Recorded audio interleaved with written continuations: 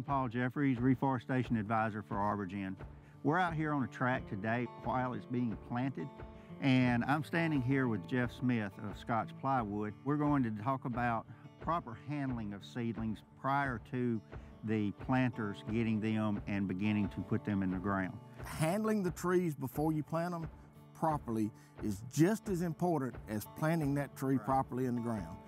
And I know guys that just go out behind the crews and take plots and check, and that's fine. You can tell that that tree is planted properly, but you don't know how that tree was handled before it went in the ground. That's why I stay out here with our crews all the time. I'm here with them every morning, and I watch, and I really have to break them from some bad habits, because as you can see, this box, you know, it was wet at the nursery when they pulled the trees, and there's a lot of dirt down in this box, and that adds weight to the trees, so it's more weight the guys have to carry. Well, their natural tendency is to try to lighten their load as much as they can. So they'll pull these trees out and they'll take them and you sling them like that. When you do that, you're slinging off the root coating that was put on at the nursery for a reason, for a purpose, and they take those trees, just sling them.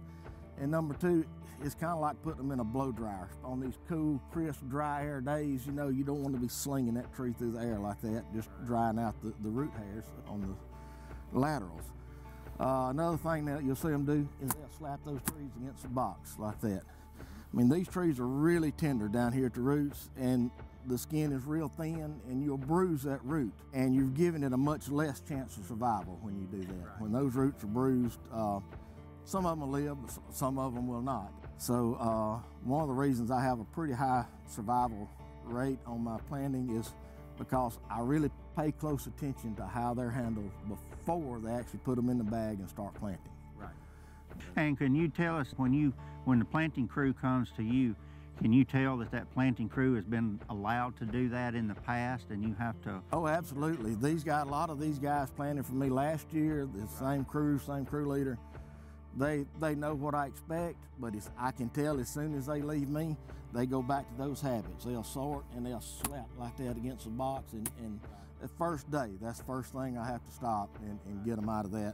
But you can see we got really good roots on these trees. They've been undercut great at the nursery, so there's no reason for any pruning. Right. So I don't allow pruning, and you know, you just want to really get that tree, and when you plant it, you want to get it up here above the root collar. Above the root collar, right.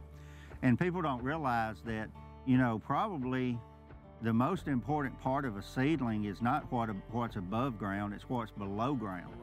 Because that's where all the nutrients are stored for that tree.